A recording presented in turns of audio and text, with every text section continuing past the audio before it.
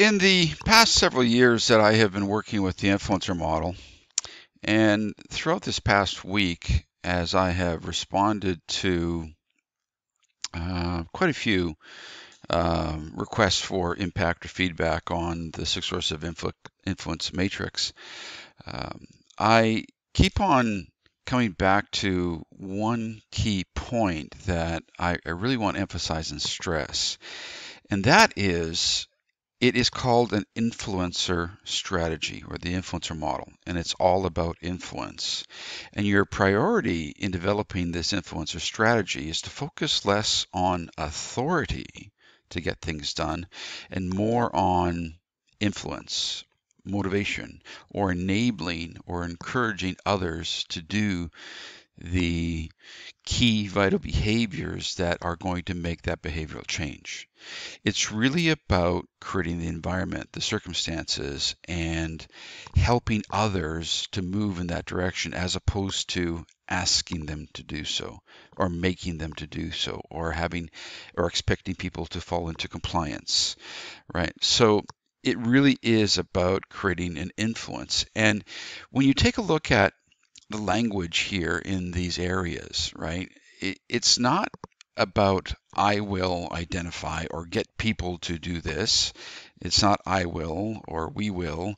It is looking at identifying ways or finding ways to connect, motivating people by creating a mission, taking great pains rather to get people to buy in rather than issuing mandates, right? So when you look at the language of the six sources of influence, it is really about providing that facilitation, helping to guide and to direct, giving people guided practice, making sure that they're enabled to engage in certain ways, designing learning experiences to help them be successful, having people participate in activities, right?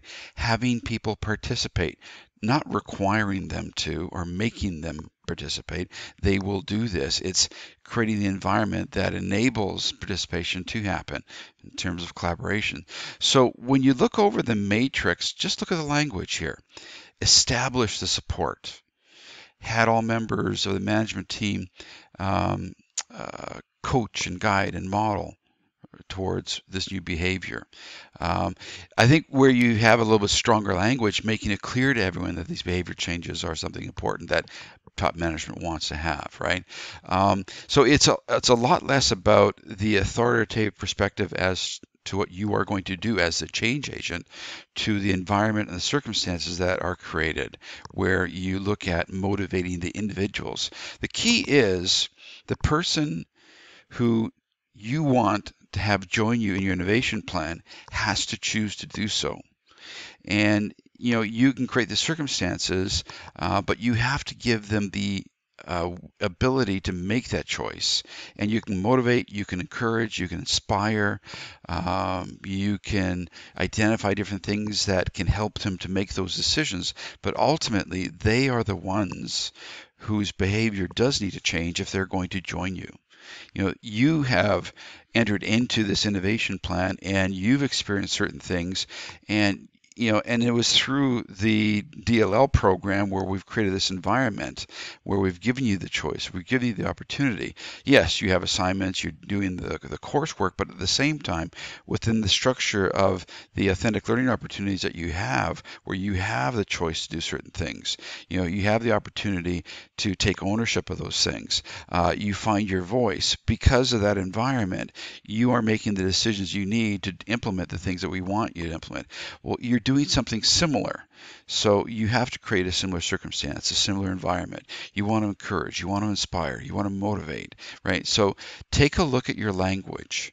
If your language is authoritative, if it's directional, I will have them, I will do this, I will make them do this, or I will get them to do it, I will ask them or ask. So if your language is authoritative or control focused as opposed to motivational, inspirational, encouraging, well, then you might need to change your focus a little bit and move away from trying to control the change to helping to create the environment where people will be motivated to change. And that goes back to this notion of influence. This is an influencer strategy. So you're looking at utilizing a wide assortment of things: structural motivation, structural ability, social motivation, social ability, personal motivation, personal ability, right? But these are all things that are unique to the individual. So you're creating an environment where all these influencers come together. And one of the exciting things about the influencer model is that if you can pull together 4 or 5 or 6 of these sources, these sources of influence, or even more because you've got multiple points in each of these areas, if you can get 10 sources of influence working together, you increase your chances of success significantly. And the key thing is that it really is about creating that environment, creating those circumstances, helping to motivate, and using the influence of personal motivation, ability, social motivation, using those influencers to help move people towards those vital behaviors, which will bring you to the result that you want: greater and increased engagement in the e-portfolio, increased participation in the maker spaces, and all those wonderful things that are going to make a difference in your learner's life. So again, think about the fact that you're moving more so towards influencing, motivating, encouraging, guiding, inspiring, rather than expecting or asking or even demanding. So keep those things in mind, and it'll help you with your language, and I think it'll help you with your success. One last thing. This is a difficult thing to do. This is difficult. We live in an environment that is very control oriented, control focused. We've got standardized testing. We have to measure up. There's a credentialing model, and this idea of looking at the whole environment and addressing motivational factors, inspirational factors, influence factors is not something that we normally do. But these are the things that can help you be successful. So chances are you're going to feel uncomfortable, because guess what? I often feel uncomfortable when I'm doing that. And I've been doing this for many years, and I've done this in a variety of different professional settings. I've used this model professionally in my consulting practice in a lot of different places. And it doesn't matter how many times I use it, I still am a little unsure, because guess what? I don't have control. But if you create the right circumstance, the right environment, and if you have the right influence strategy in place, amazing things can happen. So, I'd love to say that discomfort, that anxiety you might be feeling, that'll go away. Well, sorry, I don't think it will.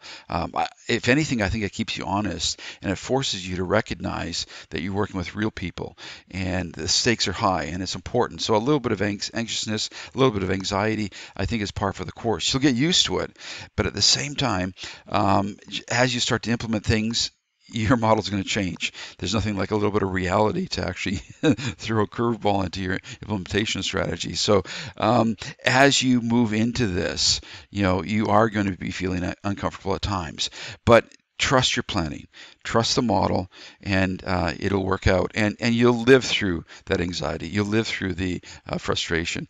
You'll live through some of those things. And as I've said before, you'll get used to it. Does that feeling of uncomfort ever go away? Well, it hasn't for me. You might be more fortunate than me, but I do worry a little bit about things. So hopefully this video is going to help you to recognize that this is a challenging thing to do, but if you look at the model, look at the language, look at the fact that it's about motivation and influence as opposed to authority, you'll be on the right track.